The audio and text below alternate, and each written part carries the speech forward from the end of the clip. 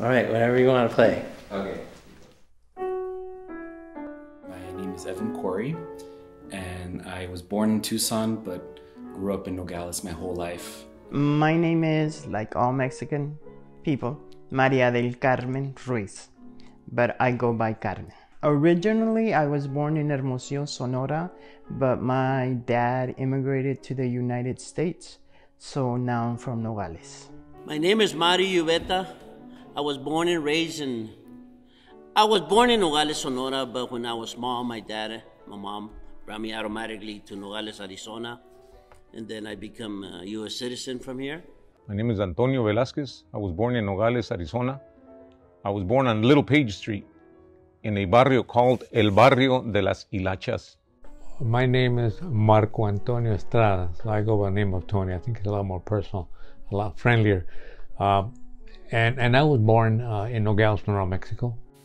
Beautiful, quiet, little sleepy town. I love it.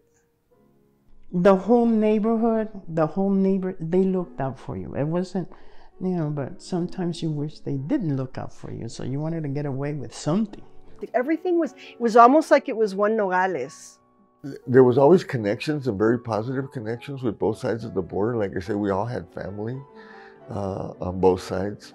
We would come and go. It was like one big community without any real barriers at that time. Así era Nogales, Sonora. Podías tocar en todas las puertas y te iban a recibir. Los papás de los amigos, llegamos a saludarlos y ves, pásale, siéntate a comer. Y luego, cuando yo iba a mi casa, iban mis amigos conmigo, iba a visitar a mi mamá y ¿ya comiste? Pues no, a mi amigo come con nosotros.